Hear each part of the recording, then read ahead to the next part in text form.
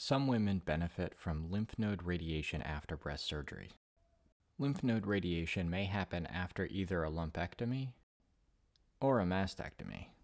In either case, the normal lymph nodes are examined during surgery, and if the pathologist identifies cancer cells in a lymph node, usually those women will benefit from the addition of radiation after they've fully healed from surgery.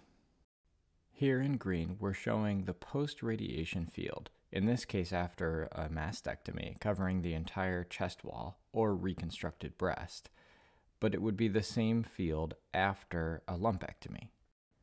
In a situation where a lymph node is involved, the entire radiation field is extended upward to cover the lymph node basins that drain the breast. This is shown here in yellow. The risks of adding lymph node radiation to standard breast radiation are very similar to breast radiation alone, with one caveat that the risk of lymphedema is higher after surgery on the lymph nodes and the addition of radiation on top of that. This is not medical advice. Discuss medical decisions with your doctor.